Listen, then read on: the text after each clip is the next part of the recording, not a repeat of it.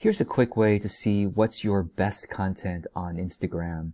Assuming that your Instagram account is connected to Creator Studio by Facebook, you would go to business.facebook.com/Creator Studio and click on the Instagram logo on the top. It'll land you here where you can see all your Instagram posts all in one place. And then what I typically do is I'm trying to see which of my writings are the best based on my Instagram audience's response. So I put a lot of writings into carousel posts. So I would click on the carousel tab here.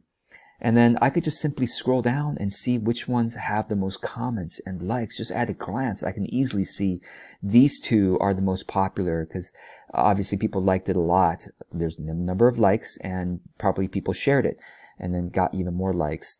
And you could just scroll down and quickly see, there's the ones that seem to break 200 likes or at least get close seem to be the best ones for me. So this is just a really quick and easy way to see. And you can do the same thing with your these are short videos and these are longer videos. IGTV are the ones that are more than 1 minute long.